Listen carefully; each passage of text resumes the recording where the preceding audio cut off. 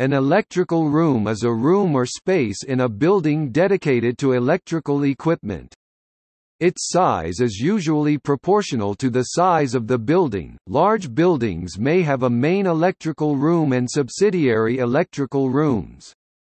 Electrical equipment may be for power distribution equipment, or for communications equipment. Electrical rooms typically house the following equipment: electric switchboards, distribution boards, circuit breakers and disconnects, electricity meter, transformers, bus bars, backup batteries in a battery room, fire alarm control panels, distribution frames. In large building complexes, the primary electrical room may house an indoor electrical substation.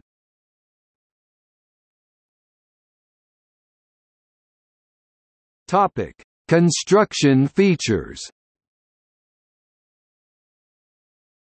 The construction features of an electrical room vary depending on the scope of the equipment to be installed.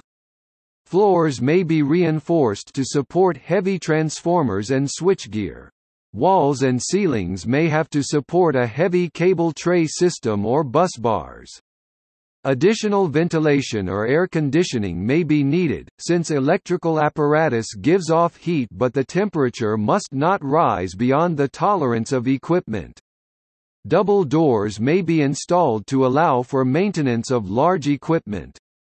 If utility service entrance equipment and metering is present in the room, special provisions may be made for access by utility personnel. Fire detection and fire suppression systems, such as carbon dioxide, may be installed. A large electrical room may have extensive provisions for grounding, earthing, and bonding enclosures of electrical equipment to prevent stray voltage and danger of electric shock, even during faults in the electrical system. Lightning protection requires different measures than protection from power frequency faults. Electrical rooms may have electromagnetic shielding to prevent interference to nearby sensitive audio or video equipment. In large facilities, access control systems may control admission to the room.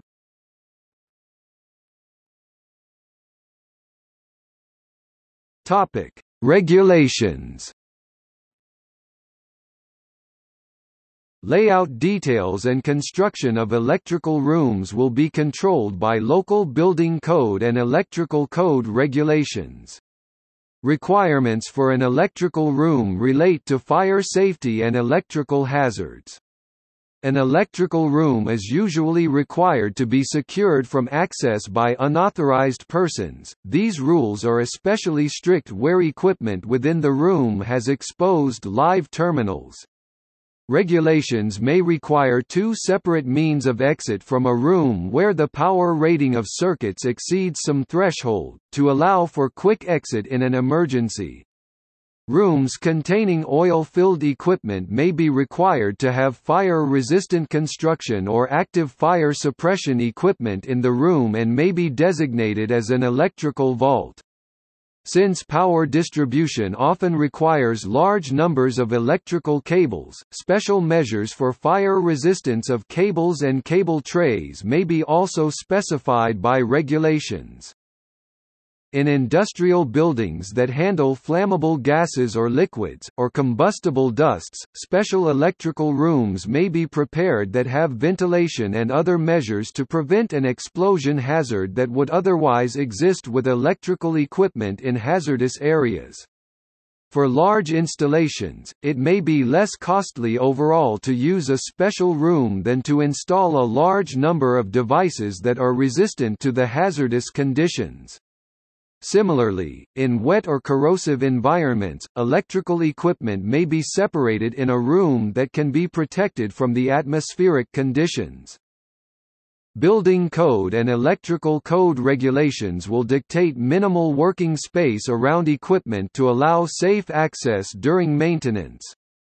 Practical design of an electrical room will consider layout of the initial equipment and allow for additions over the economic life of the facility.